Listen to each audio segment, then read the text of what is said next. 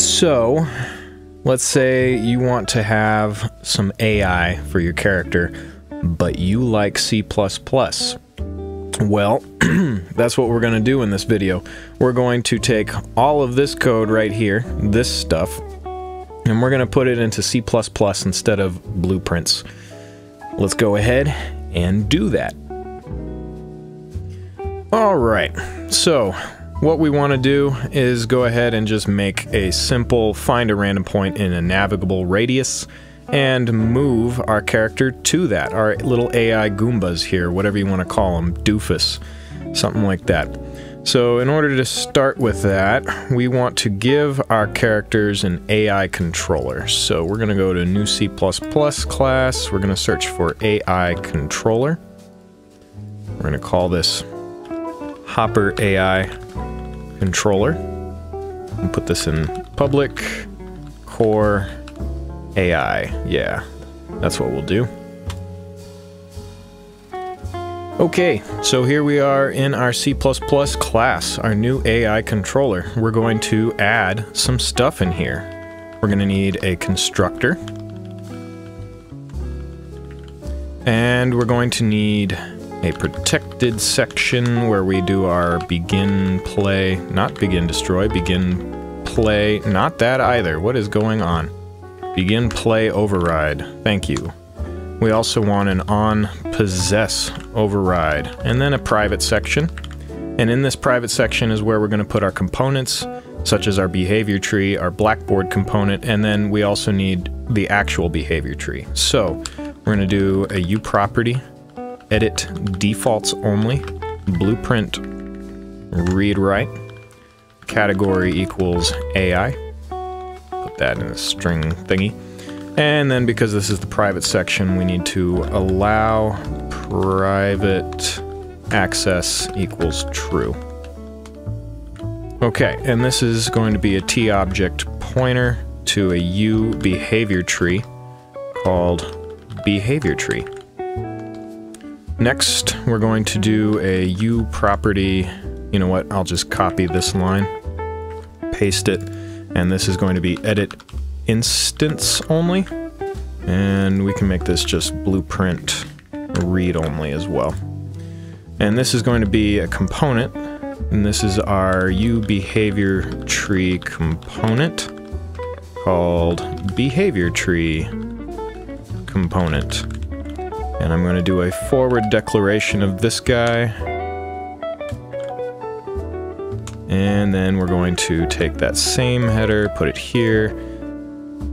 Actually, this should just be visible anywhere. And visible anywhere.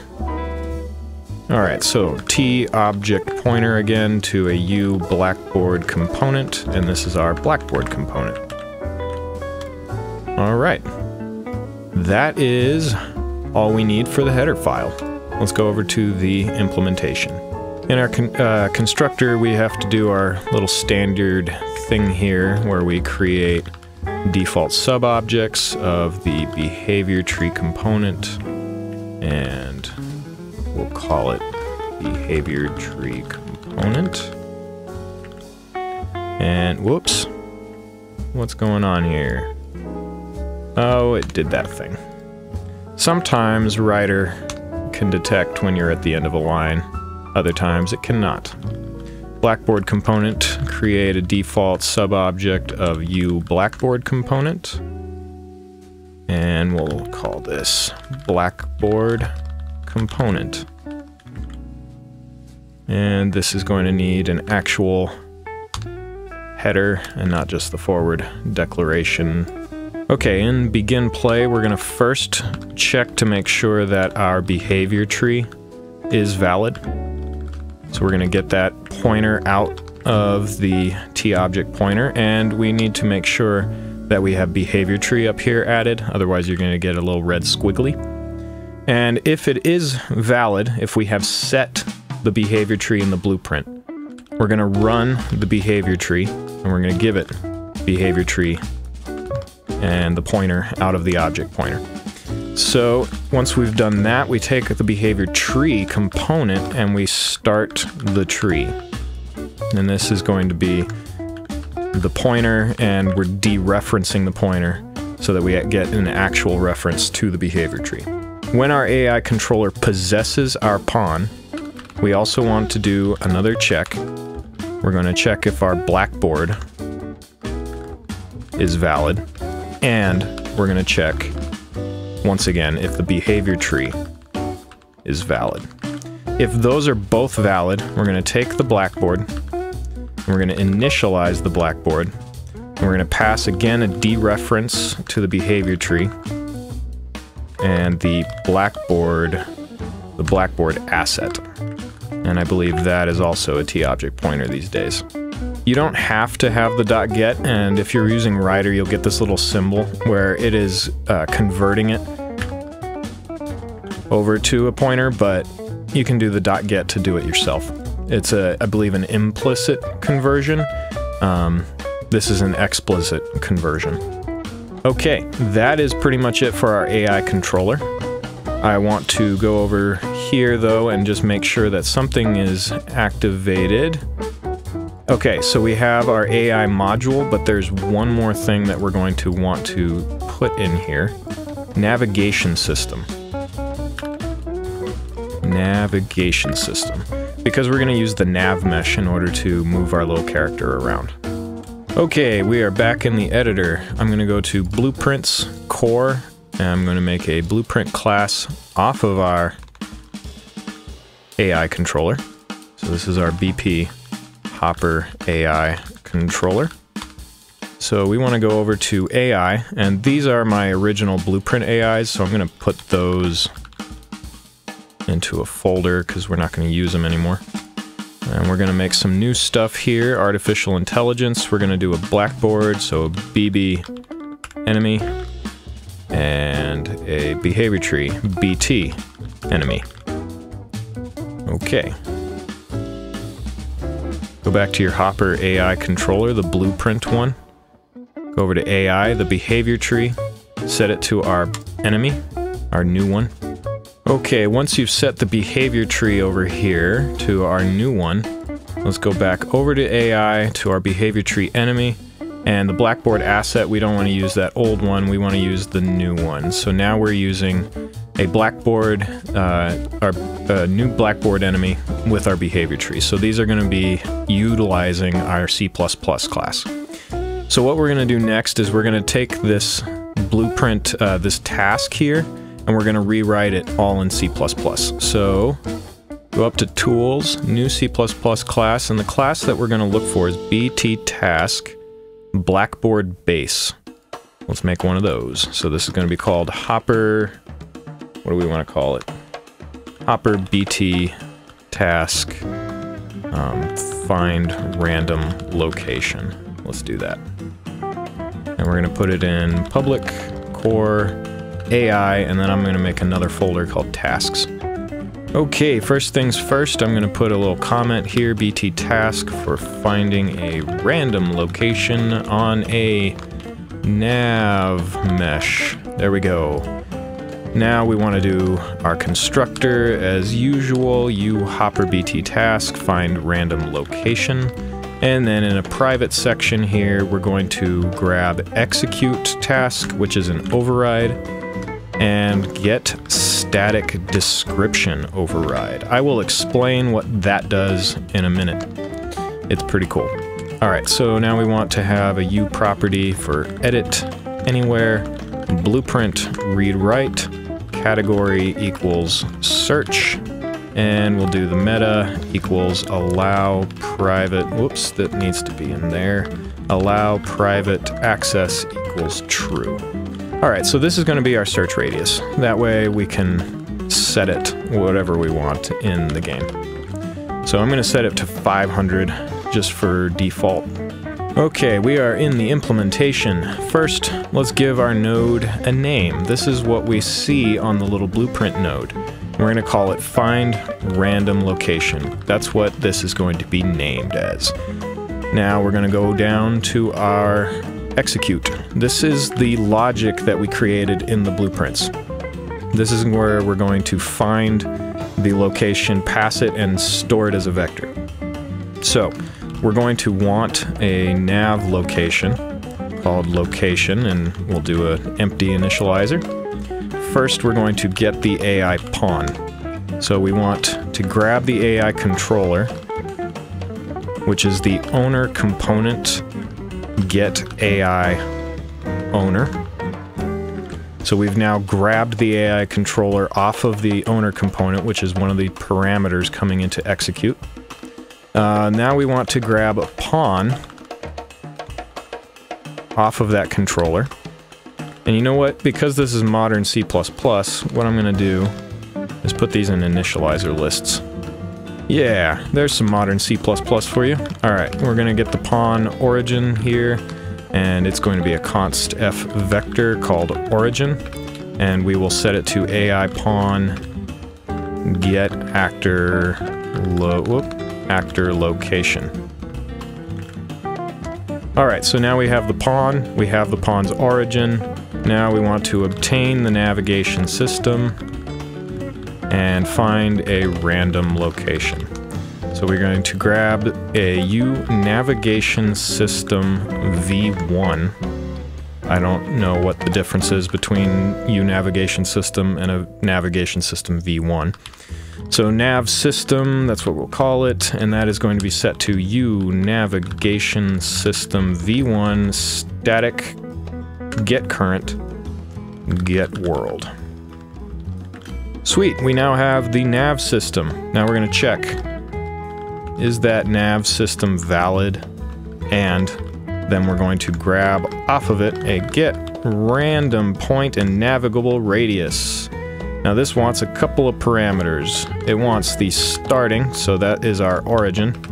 We're going to send it our search radius, the location, where we're going to store it. Alright, so now location has our random point. That's an if statement. Alright, so we're going to grab our AI controller. We're going to yank the Blackboard component off of it. We're going to set value as vector. You may remember that from the blueprints. That's what we call the little blueprint node. We're setting a value as a vector. So this vector is our location. So what we want to do here is we want to grab the Blackboard key, which is the variable, the Blackboard key selector. You may have seen this when you do AI. It's the blue symbol. It is a vector, but it's a Blackboard key selector. The selected key name, and we're going to pass it location, the location off the location. Alright, so we've set value as vector. Now we need to signal the behavior tree component that the task finished with a success. We're going to finish the latent task, that's the call. We're going to pass in the owner component. I don't need those extra parentheses, Ryder. Thank you. And we're going to pass in an EBT node result succeeded, that enum. And then we actually need to return it. So EBT node result succeeded. I don't need that parentheses.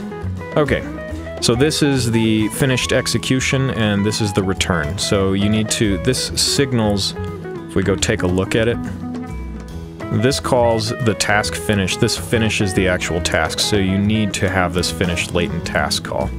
This Blackboard key right here, we want to accept only vectors, because that's what this node, this task wants. It wouldn't make any sense if you send it a bool or an integer. So the Blackboard key, we're going to add a vector filter. This is the owner, and then we're going to do an assertion here, get member name checked. So it is uhopper bt task find random location, and then we pass in the Blackboard key. So what this is doing is it's filtering on our node, the Blackboard key. We only want to filter for vectors. Only a vector can be added to this task to be filled here at this value down here. Okay, now for the cool part, this get static description. What this does is it sets up on the node, on the little blueprint node, the actual variable underline. Without this, you don't actually see the... I don't know how to call it. I'll point it out when we get to the editor. But what we want to do here is return an F string. We're going to print F from a text macro. We're going to do vector and then the string. And that string comes from Blackboard key.selected key name to string. Alright, so that's going to print out this vector and then the name of the vector that we gave it. And I'll show it when we get back to the editor, so let's compile. Okay, we're back in the editor. So let's go into our BT enemy. Here we are. Let's go to the Blackboard first. We're going to add a vector, and we're going to call this our target location. Alright, and it is of type vector. That's important. So we're going to drop down here, and we're going to go to a selector, and then we're going to go to a sequence. This sequence will run in order. So here, right here, our BT task simple find random location. That's my original blueprint. I'm not going to get that. Here's find random location, and that is the title, the name that we gave it. And now you can see this is what I was talking about, this little underline right here. Vector and target location. See that? That is what we did right there for the description. Without that function call, that would be gone and you would only see the title.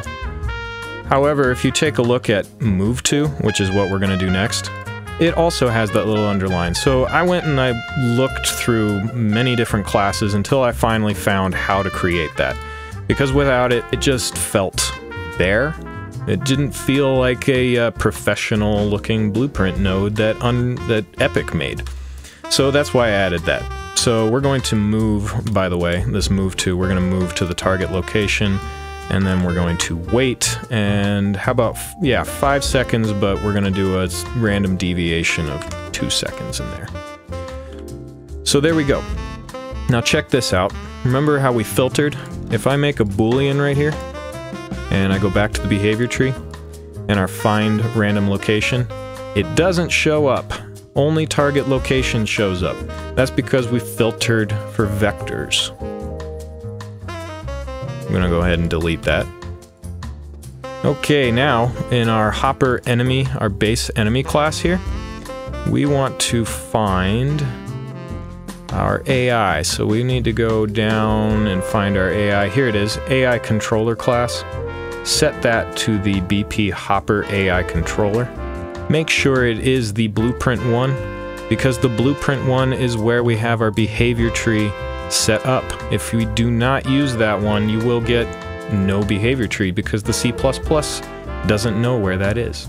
Okay, now once we have selected our AI controller class, we need to do one more thing. I have this guy here that says run that behavior tree simple AI. I want to disconnect that, delete that, because we are not doing that anymore. We don't actually need that either.